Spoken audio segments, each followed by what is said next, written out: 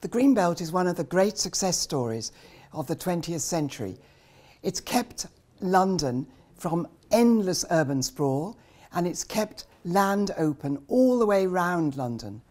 The Mayor has done and is doing a great job of protecting the Green Belt, but now he needs to do even more than he's been doing, because we are facing a climate change emergency.